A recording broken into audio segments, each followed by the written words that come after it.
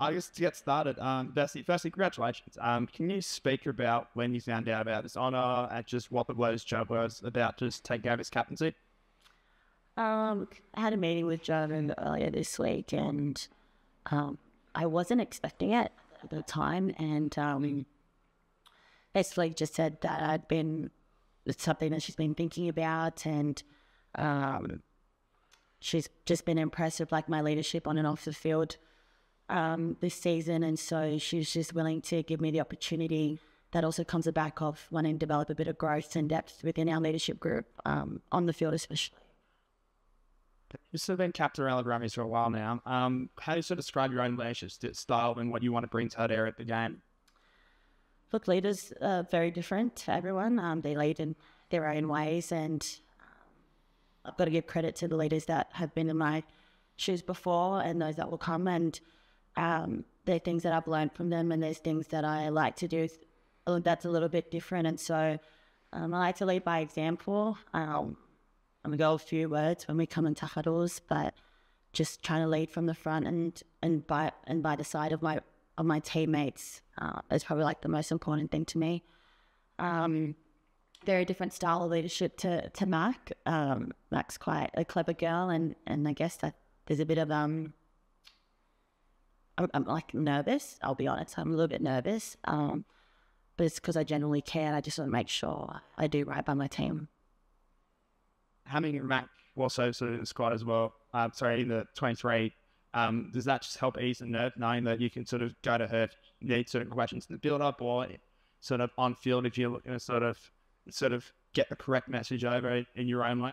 Oh, definitely. I still back myself to make decisions, but I know that having Mac there gives me a sense of comfort and confidence that if anything does, I guess, not go the way that I think it would, like I can tap on her shoulder, and she's so willing and open to do that. And so this week has been great. She's just been by my side and just trying to help, I guess, alleviate, I guess, that pressure that I've kind of put on myself.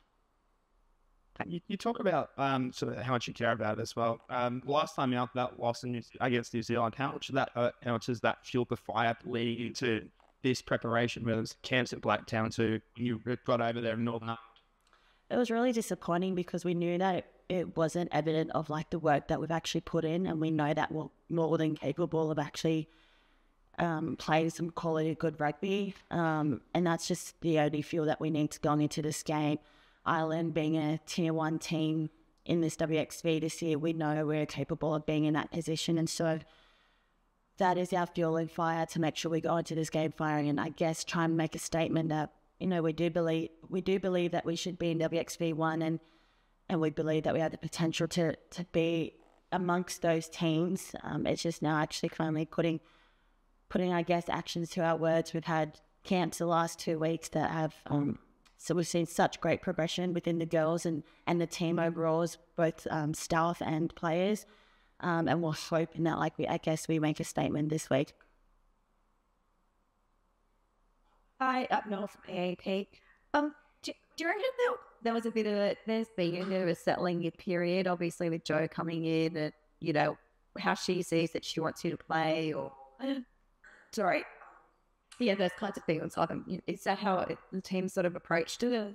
And like after that, I guess when the WXV was decided, did you have you probably said plenty of team meetings, but was there a bit of soul searching? I suppose about where things went wrong and what's coming next? Yeah, I guess it's like that connection piece. Again, very new squad from the beginning of the year, new coaching staff, management team. But it's just like trying to find that balance between the players and the staff. And Jo's come in with a picture, with goal that she wants for us, and we all just got to buy into it, and we believe it. Since the beginning, like, she hasn't changed her message around it. She still believes we're, a top tier team and that we can do it. And so I guess we've just got to buy in as players physically and on the team, and that comes with our leadership on and off the field. And I think that's something that we're still trying to build, hence the new captaincy. So it's got nothing to do with Mark. We're actually just trying to generally build leadership on that field and see how we can, I guess, with that depth, take this game to another level.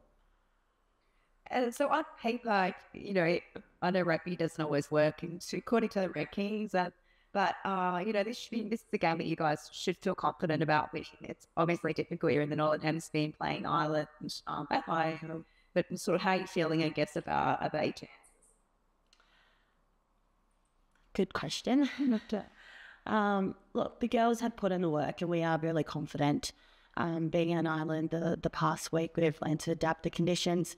Probably don't fall in favour of what we had prepared for, but that's the nature of the game. You've got to adapt. You've got to work together. There's no doubt we know what the history has been between our teams. Australia seemed, I guess, to either win convincingly or just win. And so I guess the message that we took from that is that we've got to stay in the game before 80 minutes. Don't take your foot off the pedal, go at it. Like I said, we're here to make a statement. And this game, I hope, will set the tone for the rest of our tournament. What's the weather forecast for the game? It's actually cloudy, clear at the moment. However, every single time we've checked weather apps this week, it says that, and then there's this probably 4 10-minute stints of like heavy rain storm, and the rain like goes sideways. And so, look, we don't know what the weather forecast will say, because despite what they say, it can turn out the other way.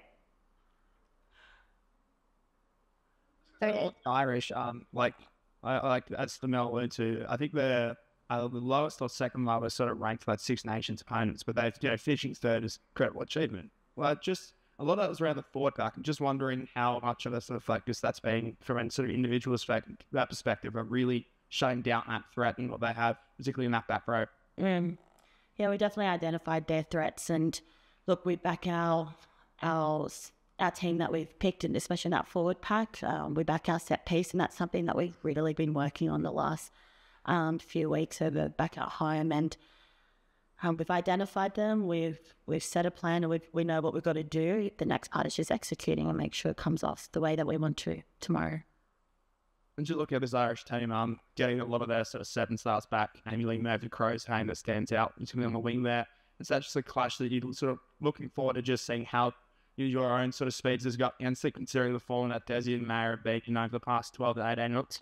Oh, definitely. It'll be exciting. We hope with a really good set piece team that, we can stop them in the middle and it doesn't have to get that wide, but we have trust in both me and Desi and Biola once she comes on, that they can cover it. Like, we've been missing that speed that we needed, and now that the fact that we get to cover both wings with a lot of speed, we have a lot of confidence that they can cover the 7 girls in our back line. Right, that's all for me. Thank you. All good, Mel? We'd all say, thank you so much. Good luck with the match. Thank you. Appreciate it.